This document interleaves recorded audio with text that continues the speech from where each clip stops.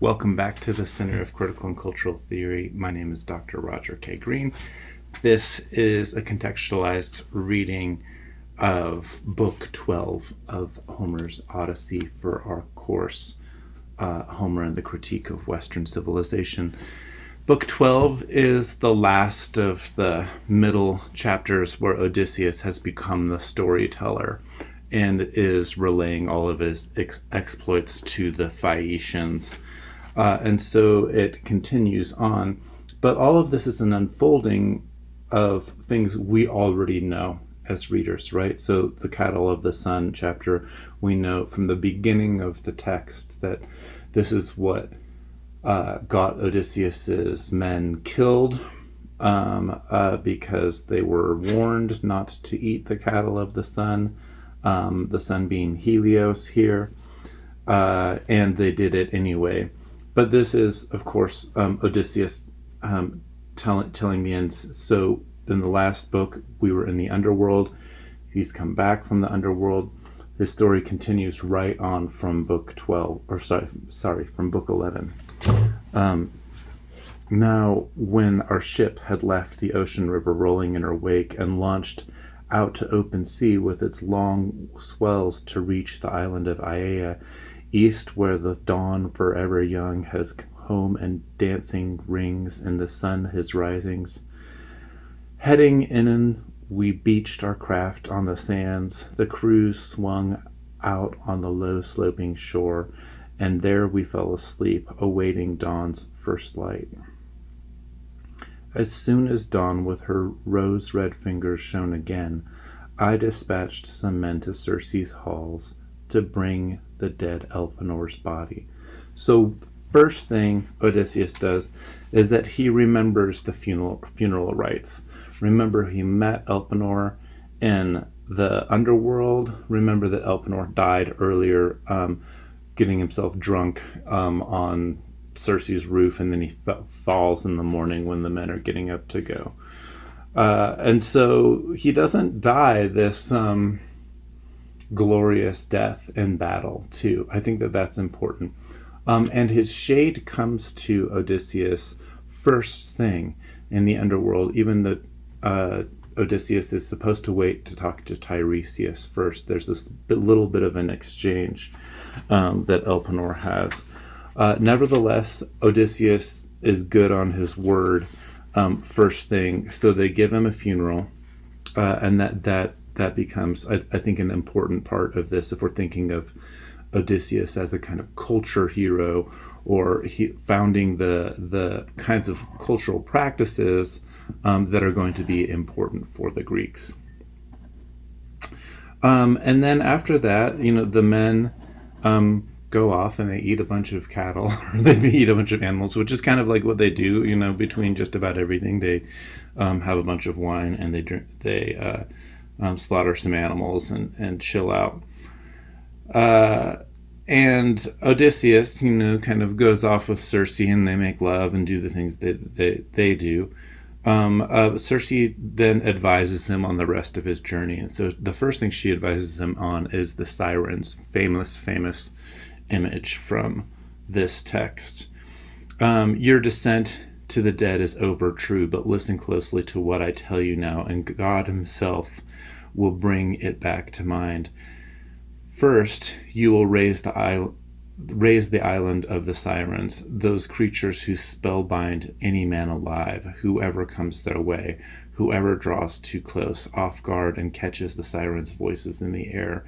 No sailing home for him, no wife rising to meet him, no happy children beaming up at their father's face. The high, thrilling song of the sirens will transfix him, lulling there in the meadow, round them heaps of corpses rotting away, rags of skin shriveling on the bones.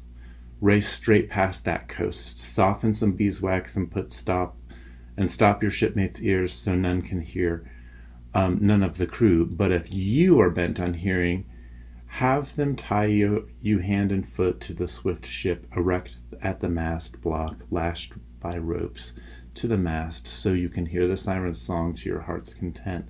But if you plead, commanding your Men, to set you free, they must lash you faster, rope on rope.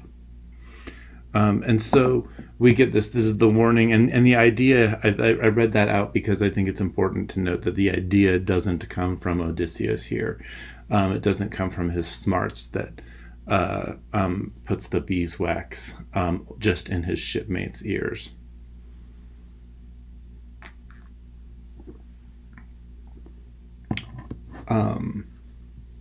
Then she warns them about this narrow passage between the Scylla and the Charybdis, however you want to say it. She says that the only ship to have made it through before was the Argo. So on one side of this passage there is this steep rock face. It's unclimbable. There's a cave, and in the cave lurks the monster Scylla.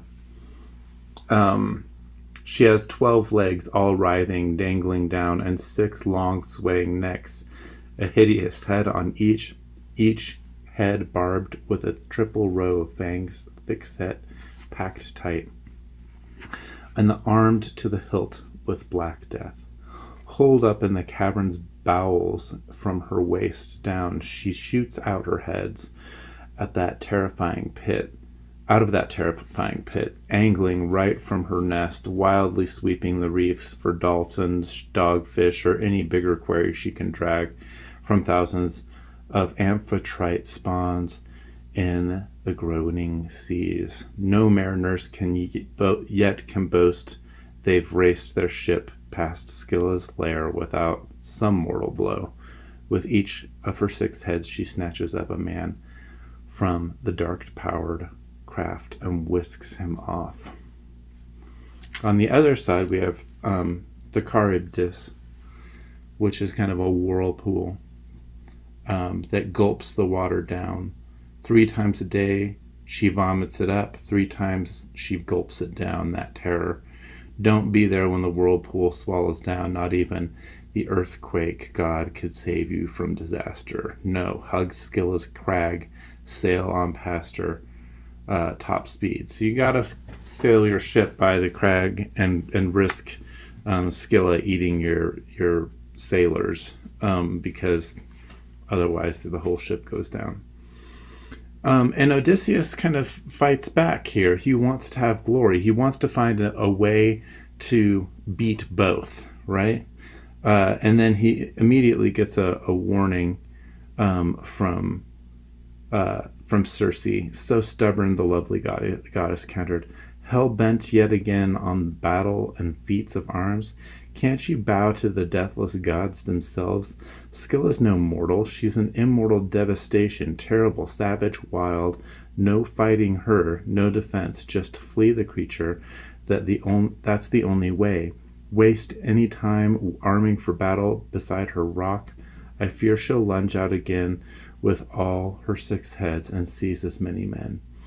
No, row for your lives. Invoke brute force, I tell you. Scylla's mother, she spawned her to scourge mankind. She can stop the monster's next attack. And so then she warns that they'll get to the island of Thrinacia, and she says explicitly, leave the beasts unharmed, your mind set on home, and you may still reach Ithaca. Bent with hardship, true, but harm them in any way, and I can see it now. Your ship destroyed, your men destroyed as well, and even if you escape, you'll come home late, all shipmates lost, and come a broken man. And so then Odysseus rounds up his crew, and he tells them, he warns the crew as well, what's going to happen.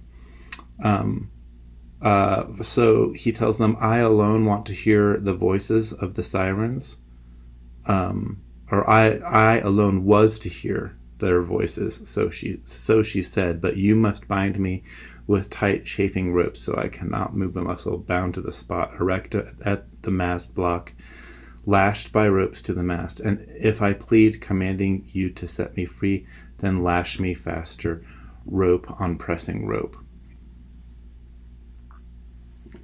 And so we get Odysseus and his men, and just the retelling of the narrative going through the sirens.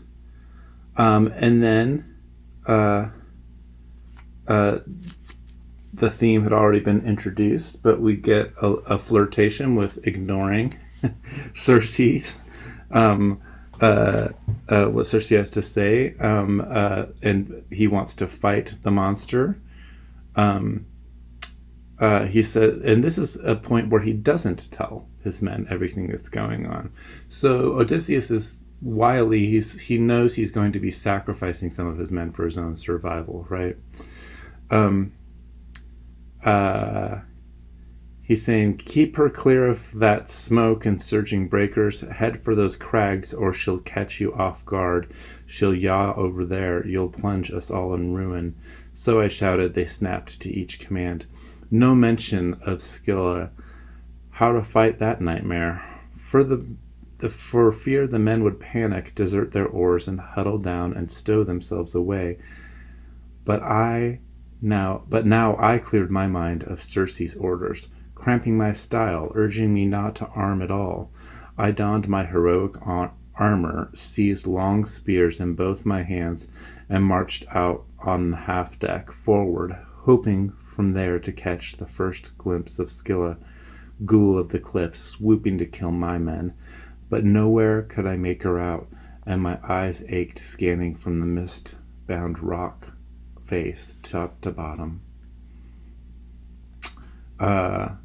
And then, of course, the Scylla, the men all have their eyes fixed on the Charybdis, and Scylla comes out, snatches 6 of them immediately, and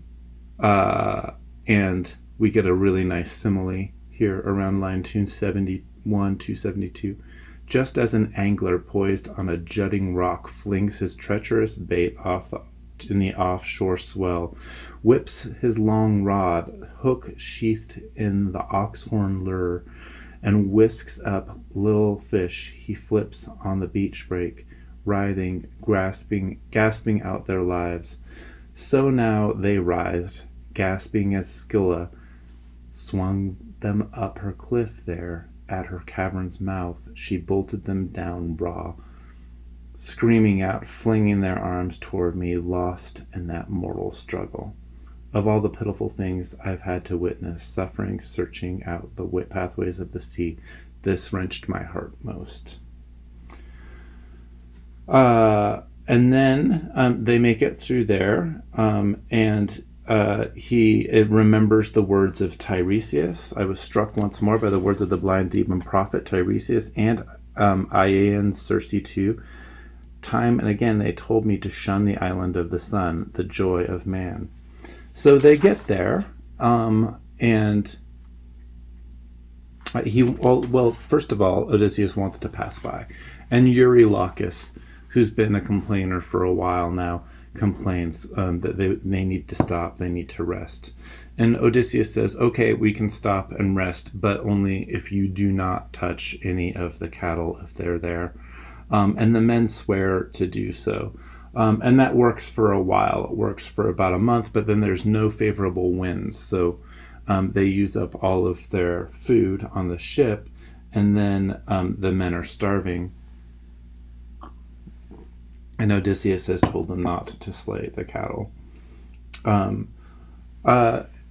So we've had this kind of theme showing up. The theme of the sirens goes back to the theme of the lotus eaters, the things that will draw us into these islands and make us languish there and stop acting at all.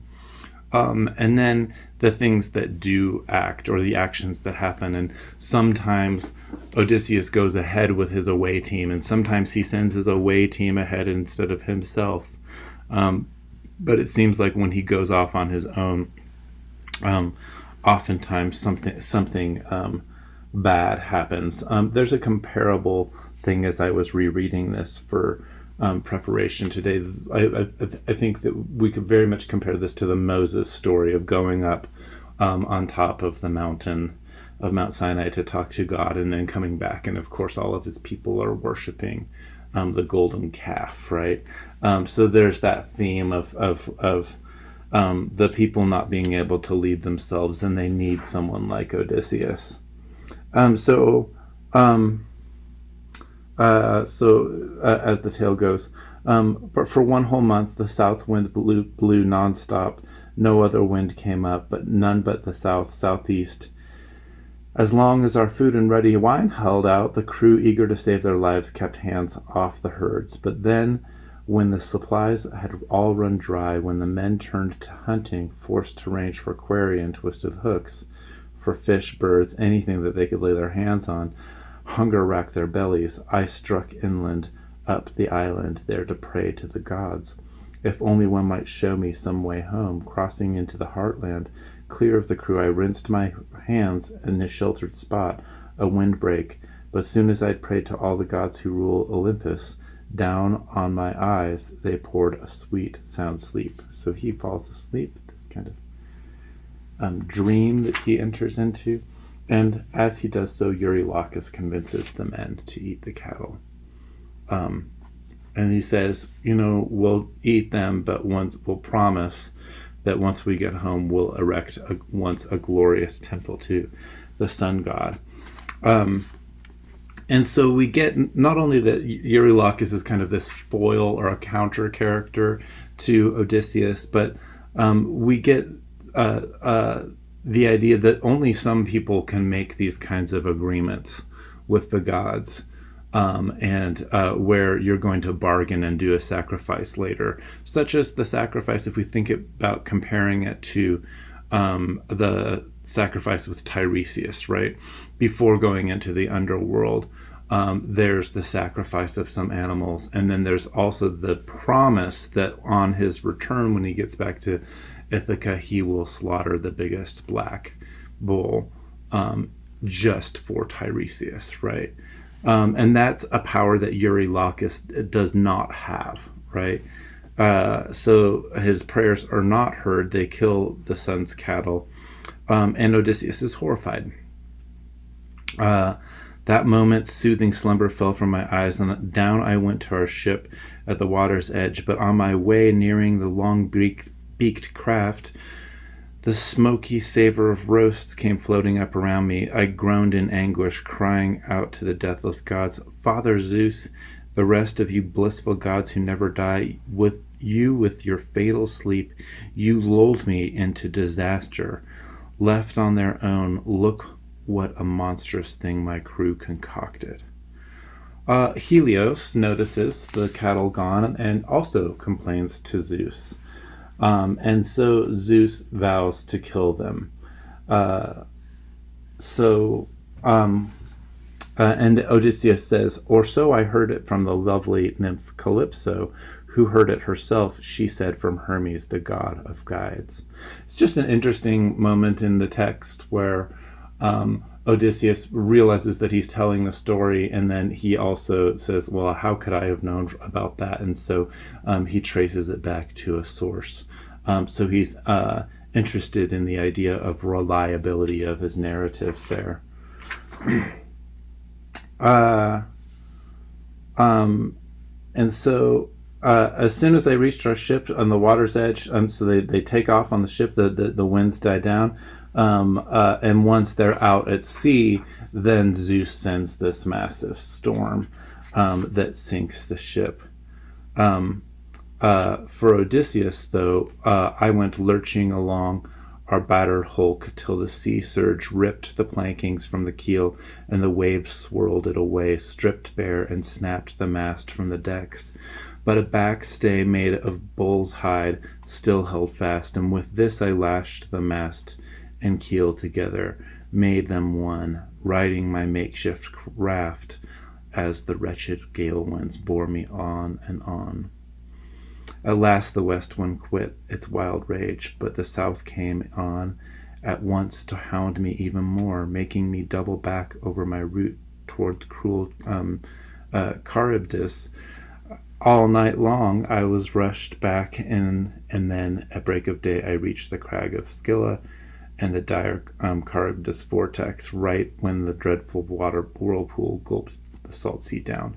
And so he jumps up, right, heaving myself aloft to clutch at the fig tree's height.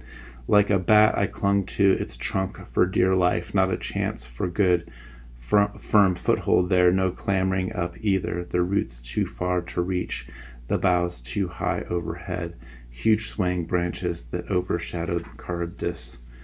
And he hangs there, and we get a nice simile here. Oh, how I ached for both.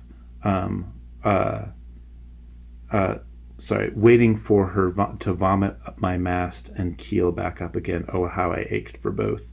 And back they came, late but last, at just the hour of a judge at court, who settled the countless suits of brash young claimants, rises, the day's work done, and turns home for supper. It's just this interesting image, right, for that, like, of the judge at court who's been hearing cases all day. Just at just the hour, a judge at court who settled the countless suits of brash young claimants rises, the day's work done, and turns home for supper. That's when the timbers reared back from the Charybdis. And then he drifts 9 days again. This is a theme that shows up again and again. And on the 10th at night, he reaches Ogygia, which of course is Calypso's island, and we've already heard that story. That was the story that he began with when he started talking to the Phaeacians.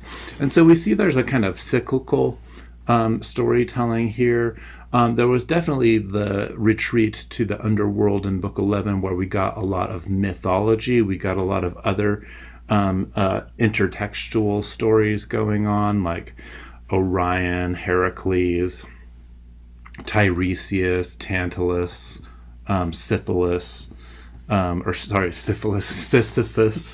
and then we've come back to the real world. There was still this kind of mini moment where Odysseus has gone to sleep and dreamed, and during that time his men have done something horrible and they've brought about their own death. And so I want to just sort of pause here and think about dreams themselves, and this moment in one way of looking at mythology in terms of mythological criticism is a psychoanalytic approach. And this is something that Otto Rank, a famous German scholar, excuse me, let me just reach his book here,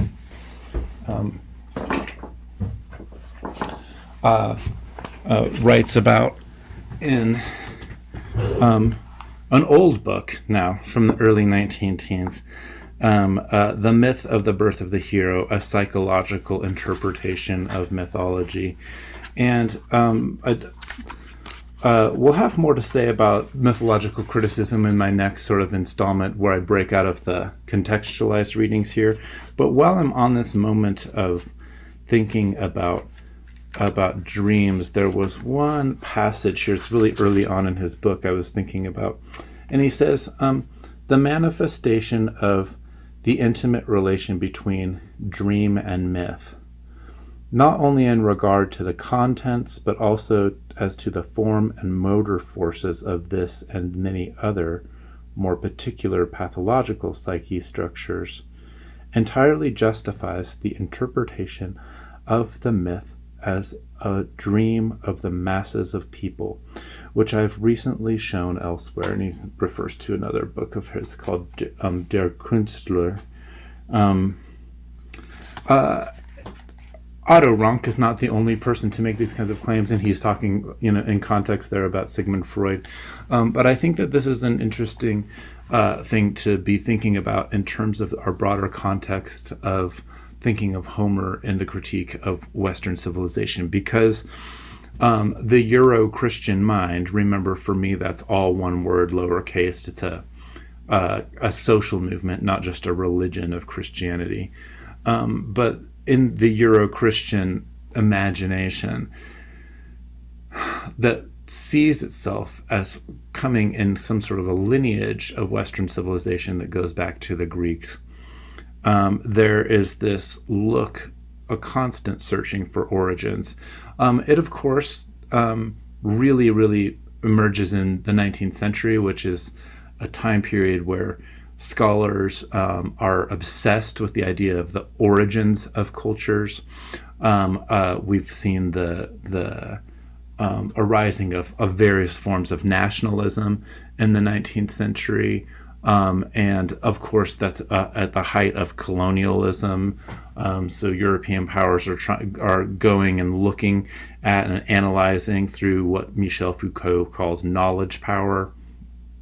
The stories of the peoples that they have dominated, and they've been trying to sort of systematize it into notions of comparative world religions or comparative mythology, so that they can get this kind of linear, progressive account for the development of human nature and of human cultural life. And they can't reconcile it all the time. The Europeans are obsessed from the time that they so-called discover, that's a technical term, right? Discovery. The continents that we now call North and South America. They are trying to find an account for how these indigenous people got there, because it doesn't work with their the stories of their Judeo-Christian origins. And they really are racking their brains for several centuries about this. And in some cases, there's still argument about how people got here. One of the things that arises with the psychological interpretation of myths is that, if we think about Mayan people developing their own forms of writing about simultaneously to what's going on in the Middle East, or over near Acadia, or the Akkadian culture, between Iraq and India. If we compare that to Mayan cultures, for example, in Mesoamerica, or we think about what other kinds of forms of writing, like quipus in South America, for example, which I don't think that we figured out a whole lot about, but there is the Quipu project over at Harvard, where they're trying to analyze how these rope devices are being used as a form of writing. Definitely different notions of writing than we might be used to, but scholars are always trying to rack their brains to think about how technology develops in human cultures. A great deal of mythology has emphasized the worshiping of the sun, for example, and solstices in ancient archaeology and architecture, right, that deals with issues of the sun, places like Stonehenge, and things like that. So and the idea that, of course, that we do see attention to the constellation called the Big Dipper, for example, as a bear that can show up in indigenous cultures from the Americas, but as well as cultures from Asia or Eurasia and Africa. And so there's this obsession that Euro-Christian culture has of trying to tell in a kind of linear way the human story, and indigenous peoples of the Americas kind of like throw them off all the time in terms of how they temporalize and tell that story. Out of those debates, the psychological critique developed that said that, you don't necessarily have to have this direct cross influence of one human culture to another, because what's going on in human storytelling is something that's happening at the level of the development of our psyche itself. And therefore, if we can focus on that, then we don't need to find this like direct causal historical record of one people who comes into contact with another people who comes into contact with another people. So I want to emphasize that that is one of when psychological criticism developed. That was at least one part of the context itself. Now it develops into all sorts of other things in Carl Jung and archetype theory and all sorts of stuff that I'm not going to go into in this lecture, but I just wanted to point that out here because we've seen that, you know, in mythological theory that Odysseus has become the storyteller in recent books here in the Odyssey, but there's also the theme of Odysseus the dreamer, Odysseus the one who falls asleep while his men eat the cattle of the god of the sun, or Odysseus as being the one who goes down and mingles with the dead people. And so there is this kind of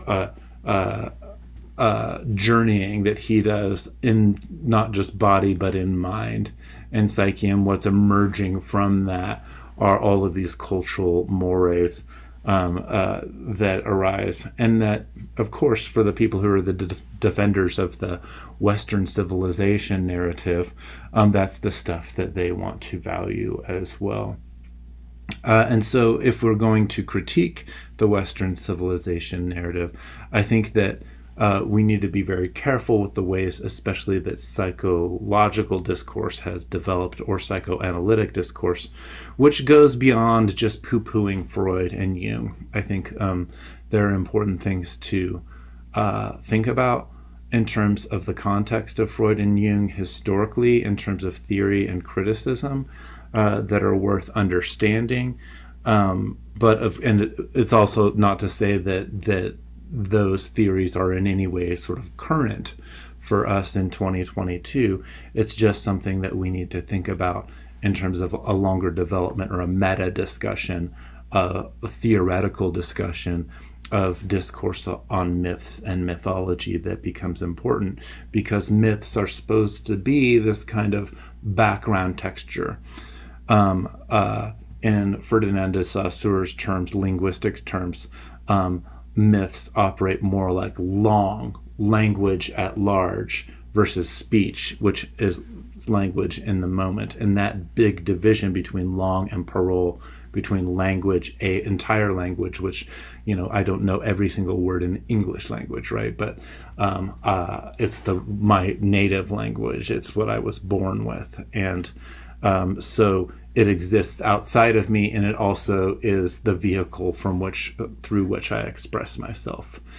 Claude Lévi-Strauss, a huge mythological critic, anthropologist, took Ferdinand de Saussure's ideas about linguistics and then applied them to mythology.